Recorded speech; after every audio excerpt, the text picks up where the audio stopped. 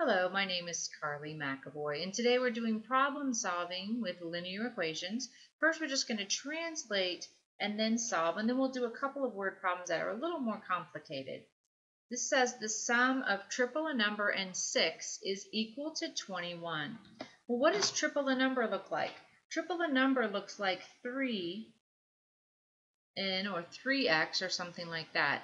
And 6, that's just addition, is equal to, there's our is equal to sign 21.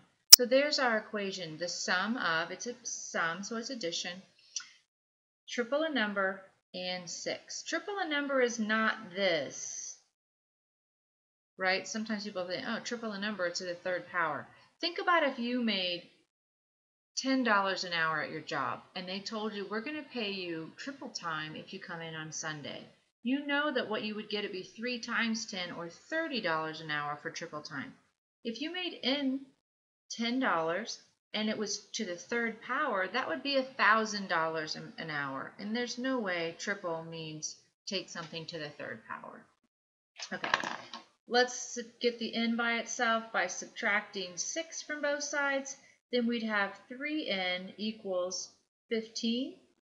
And then all we have to do is get rid of that coefficient 3 by dividing both sides by 3, and n equals 5. Now be careful, because a lot of times when you're working on the computerized program, it asks you to do both things, set up the equation and solve it. So your first answer is the equation, and the second one is the number as you solve it. Okay. Do you see right here where this one says twice a number plus 6 is equal to 3 times the number minus 8 is equal to? That's our equal sign. Everything to the left of that is on the left of our equal sign. Everything to the right is on the right. So what's on the left? Twice a number plus 6. Just like triple a number, twice a number is 2 times that. So I'm going to say that that's 2x plus 6 is equal to 3 times the number minus 8. We're talking about the number, so it's the same number. 3 times that number minus 8. There's my equation. Twice a number plus 6 is equal to 3 times a number minus 8. I'm going to subtract 3x from both sides. 2x minus 3x is negative x. Remember, solving equations is not the real issue here, so you can go back and practice that if you don't know how to solve it. It's really getting these set up that we're working on in this video. Subtract 6 from both sides. You have negative x is negative 14.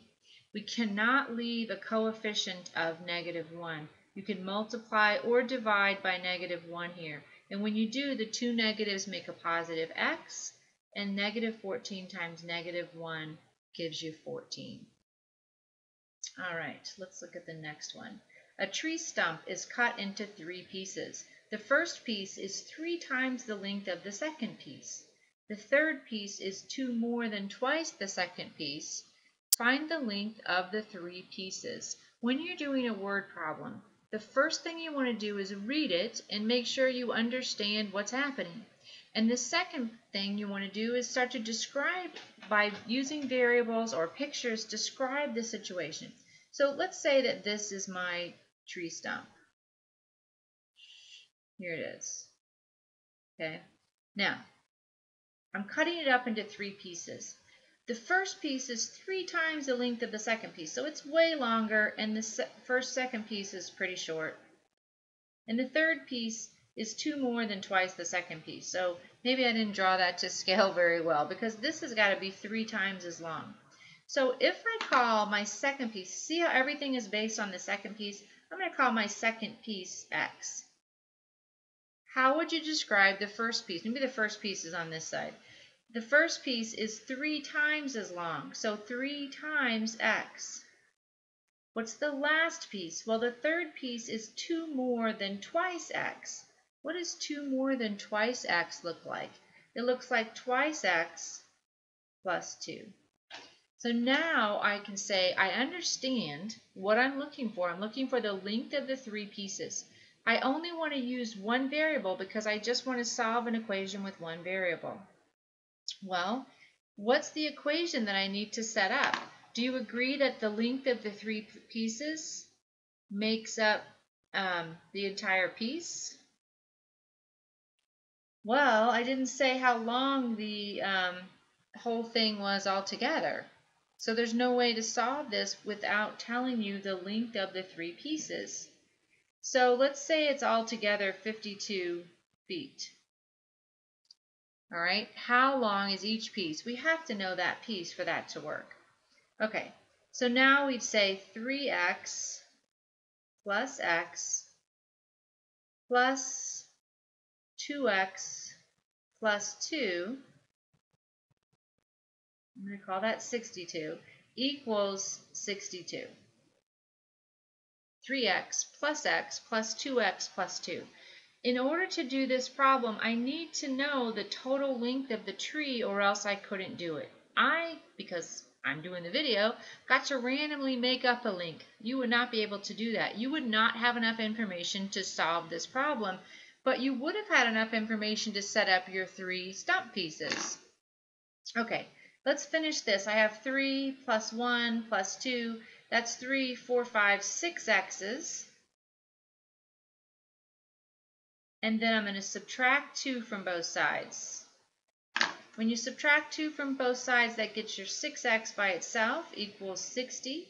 And I did that 62 choice so that I would get a nice answer. 60 divided by 6 is 10. Now, find the length of the three pieces. Well, the second piece, that's just 10 because we said x is 10.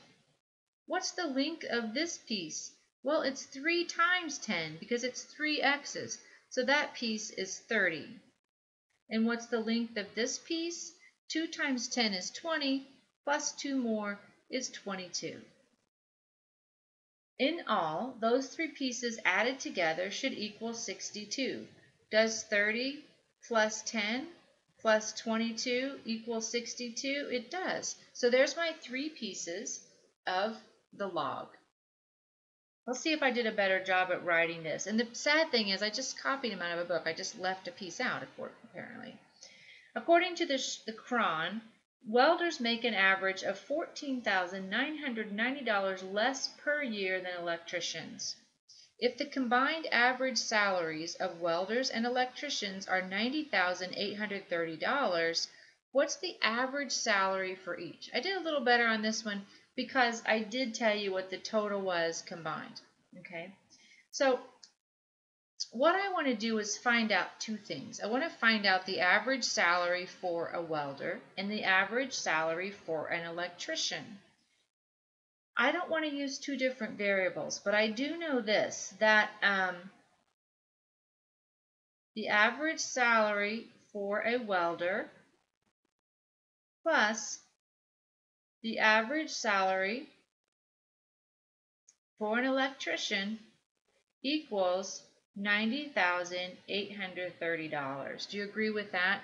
If we could figure out the average salaries for those two things, those two people or groups of people, we would have a total added together of $90,830. So the welder's income is based on an electrician. So I'm going to say E equals the average salary for an electrician. So over here, instead of average salary for electrician, I'm replacing that with E, because I have a better way to write that rather than have to write out the English words. Okay. Then I'm going to say, I don't want to use a new variable here, but I do want to describe the average salary for welders.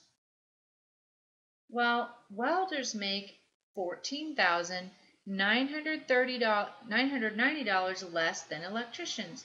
So I can take the electrician's pay. Would I be adding $14,990 or subtracting $14,990? Well, they're making less. Since they're making less, we're going to subtract $14,990 from that average pay for electricians. Average salary for a welder then is E minus 14,990. And that's the equation I want to solve. If I add together the E and the E, I get 2E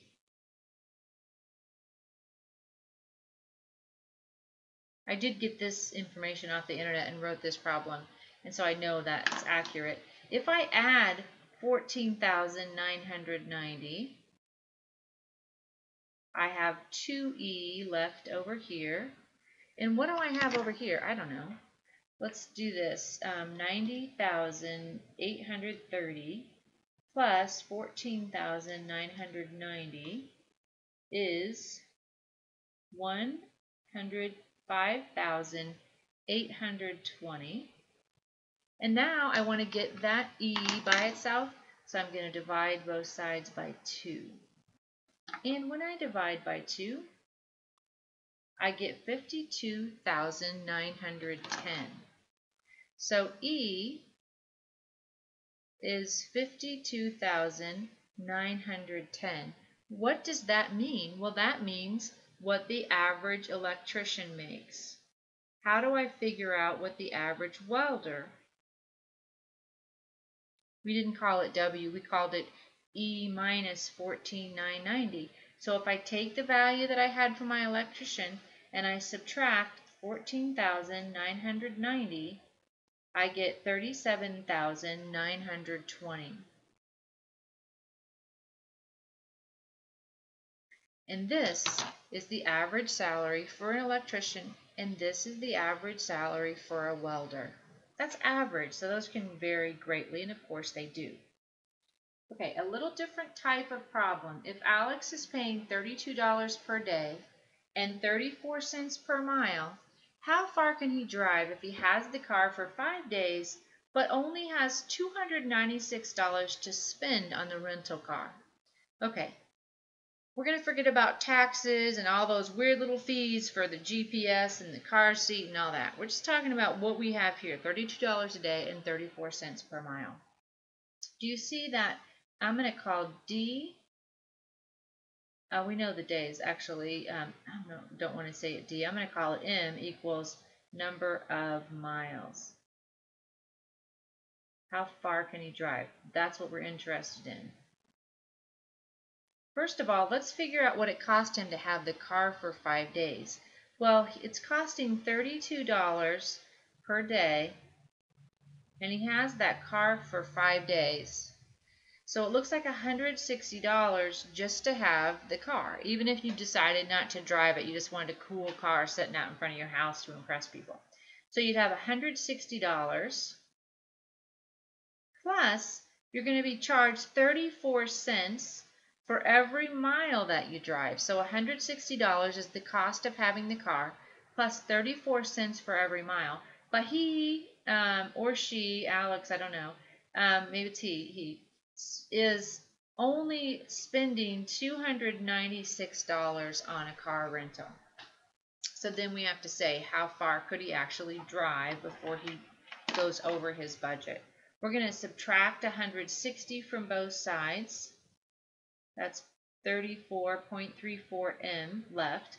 And over here we have 136.